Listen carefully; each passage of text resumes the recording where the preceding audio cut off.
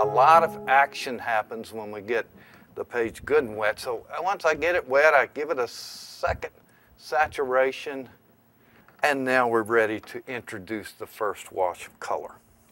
I find that, especially in the beginning phases, you're a little bit unsure of yourself, and so we tend to understate these first washes.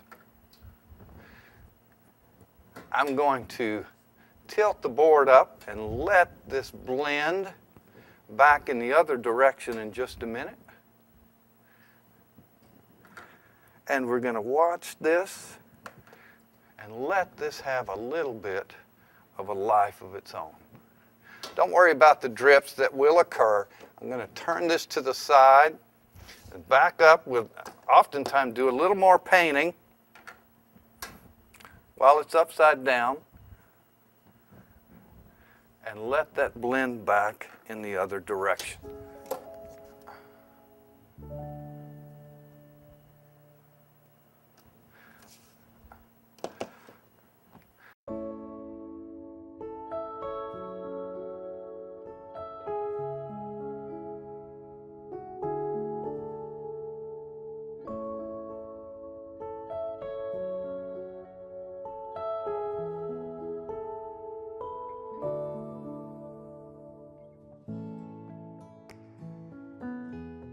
Always remember step one, which is getting the page wet before we begin to introduce these granular washes. Tilting the board, trying to discover excitement as the painting progresses. These very warm washes are going to then turn cooler. So I'm introducing a little bit of cerulean blue into this warm gray, and then the old saying, what you have on the bottom, have a little bit on the top, comes to mind.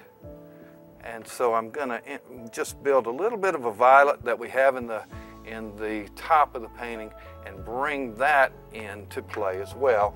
And then I'm going to tilt the board back and let that granulate a little bit back in the other direction. I'm about to dry the page off, but I want to just soften a few edges and lift out a few soft lights before we do so. This edge, a little harsh. I'm going to the page is still wet here, so I'm just going to blend that, take that hard edge off. My little sun is a little hard-edged as well. I'm going to come in and just blend right along the edges.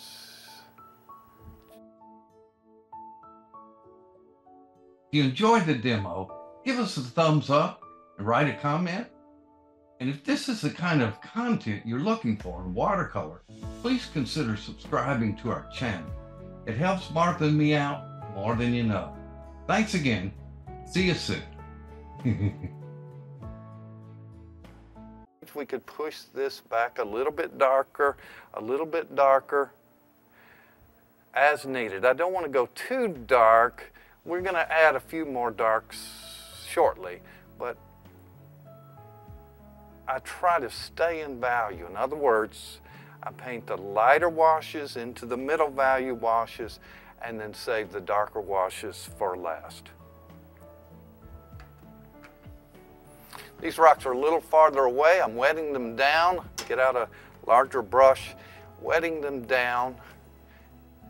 They won't need to be quite as strong in value.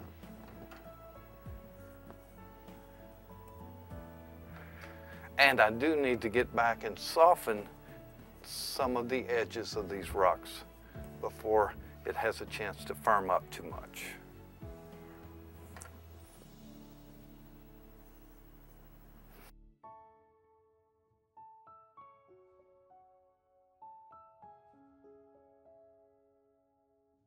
It's on. We'll watch the page and let these colors blend together until we find something that's a little more to our liking. Wetting it down, making sure this is wet, and then bringing in some good strong color, good feeling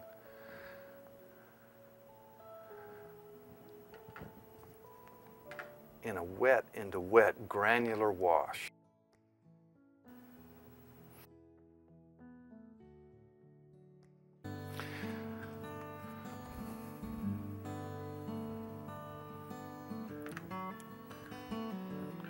Let that reflection blend together on the page.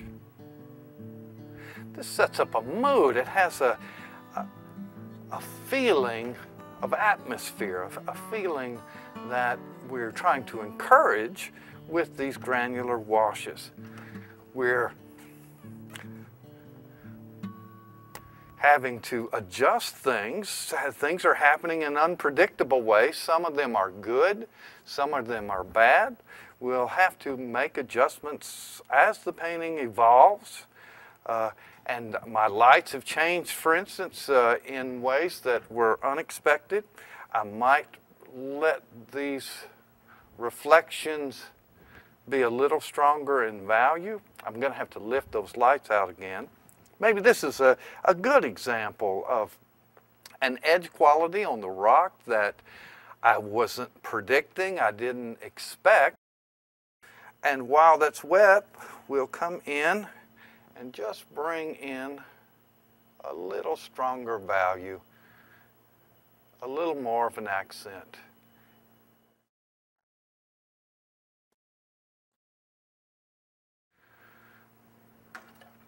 Granulation is a wonderful aspect of the medium of watercolor. It's a big part of what makes watercolor unique as a medium. Because of its transparency, we're able to make these wonderful glowing colors wet into wet.